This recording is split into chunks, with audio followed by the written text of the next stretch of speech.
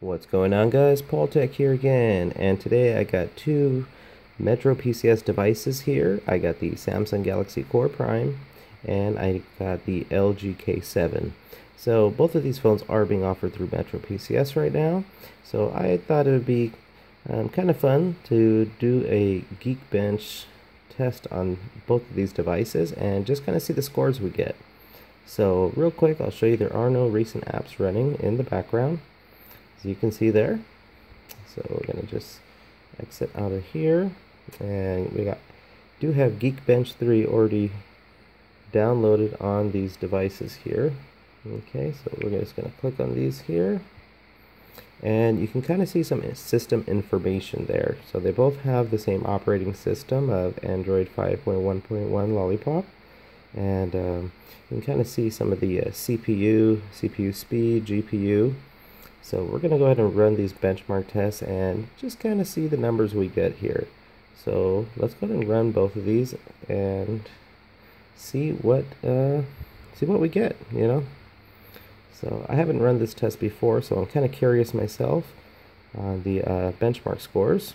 So I know a lot of people do like to compare different devices and their scores, so hopefully this will give a clear understanding the difference between the two devices here. So, like I mentioned, both of these devices are being offered at Metro PCS for $49 right now with instant rebates. So, Samsung Galaxy Core Prime has been out a bit longer than the LG K7. This would be the newer device being offered through Metro PCS. Both of these regular price are about $130. So if you can get that instant rebate and for that $49 price tag, either one of these devices is going to be a great purchase to get. So I think it just comes down to preference mainly. A lot of these, or both of these devices, kind of have the same specs. Whether you like a Samsung device or you like a LG device. Now there is a difference in size here as well, as you can see. Okay, so the LG K7 is a lot larger than the Core Prime there. LG K7 does have a 5-inch display, and the Core Prime has a 4.5-inch display.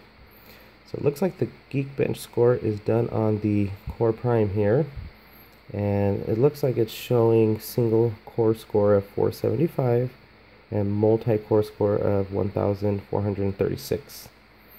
Now the K7 here is still going there, so 86% there. So it's just about done. So we can kind of scroll down here and kind of look at the operating system, the build, the model, the processor. So, but there you go. That's what I got on the Core Prime. Now it looks like the LG K7 is done with its tests, and I got a single core score of 300 and multi-core score of 1010. So there we have it. I mean, this is just the Geekbench 3 test. So this is basically an application you download off the Play Store. It's entirely free, and you can kind of run these tests. So yeah, but those are the numbers I got here, so I'll just leave it at that. Let's see here if there's anything else, but that's mainly it. And if you want to see the system information on both of these, I'll show it to you. So, but yeah, yep, so alright, if you enjoyed the video, please hit the thumbs up button, and if you haven't already, please subscribe for more future videos. So this is Paul Tech and the Geekbench 3 test between the Samsung Galaxy Core Prime and the LG K7.